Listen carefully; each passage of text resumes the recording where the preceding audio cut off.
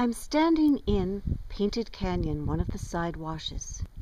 Ahead of me, I see a buff-colored rock layer. It's the same colored rock layer that produced this boulder at my feet. Now, what kind of rock is this? By the way, I'm going to be asking questions, not answering them.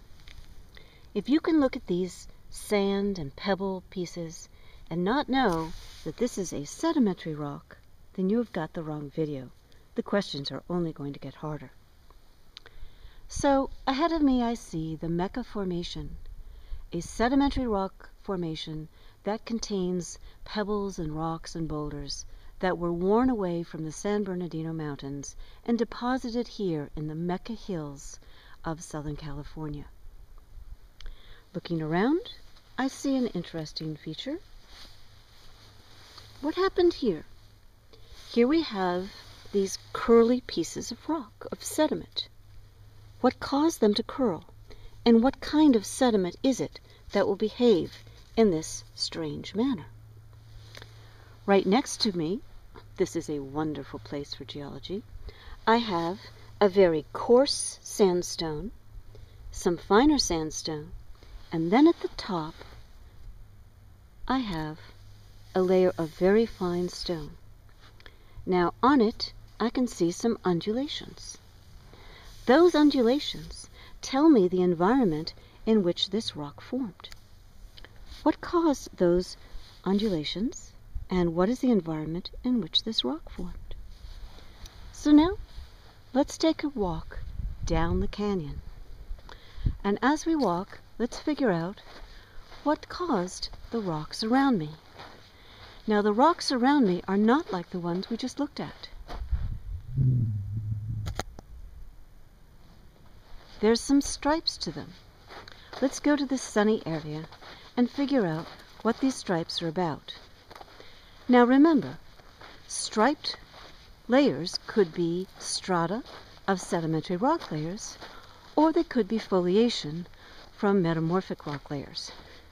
So, what is this?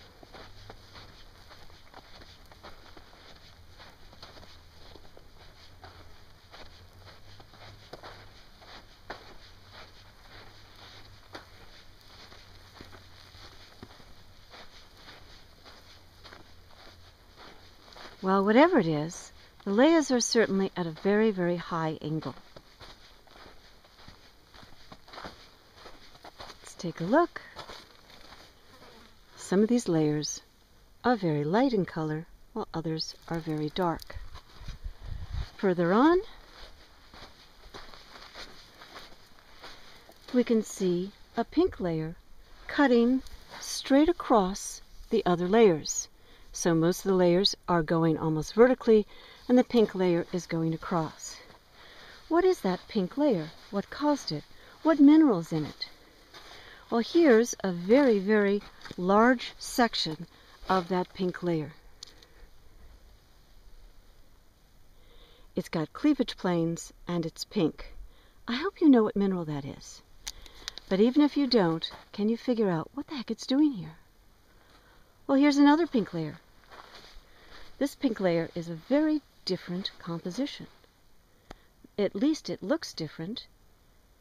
And if I look across the canyon, there it is again, way up there, cutting across the other striped layers. Is that pink layer a dike, a sill, or could it be a vein? Could it be a sedimentary rock layer, cut at a different angle? Can you figure that out? If you haven't decided yet about these planes, are these bedding planes or these foliation layers, let's take a look at some that are very well exposed. These layers right here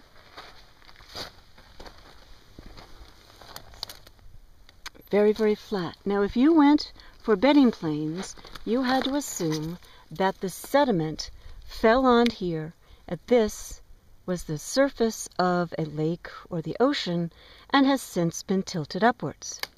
If you think it's metamorphic, you would assume that the pressure pushed in at right angles to this plane, making foliation layers. So what is that? Is that sedimentary or metamorphic? And if you know the answer to that, what kind of rock is it? Well, let's look a little further for some clues. Meanwhile, there's rocks all over the place. Here's a nice rock, very rounded. What environment was this deposited in? And what kind of rock is it? Pretty common rock. Do you think it's older or younger than most of the rocks around here? What's the story of this very rounded rock? Now, as I go down canyon, I can see a chocolate brown layer of rock. That chocolate brown layer is just chock full of cobbles and boulders. Let's take a look at those cobbles and boulders. Are they well sorted? Are they well rounded? If you can answer that, you can also tell me the environment in which they were formed. And how did this chocolate rock end up next to the striped rocks? Ah, there it is. There's the contact between the two rock layers. It's coming down from the upper left to the lower right. Chocolate rocks on the right. Now, when you see a contact like that, you've got a couple possible explanations. It could be that there's a change in the environment of deposition, like sandstone deposited on top of shale. It could be an unconformity. Could be an angular unconformity, sedimentary rock layers lifted up, eroded, and more sedimentary rock layers deposited on top of that, and then everything tilted. It could be a disconformity, also sedimentary layers on top of sedimentary layers.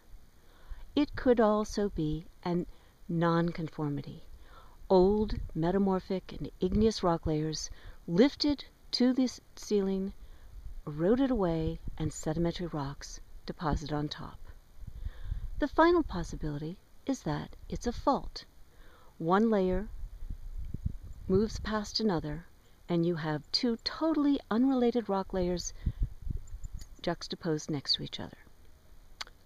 Or if it's a fault, maybe this stuff on the left is not a different older rock layer. Perhaps it has simply been changed by the process of faulting. So, what do you think it is?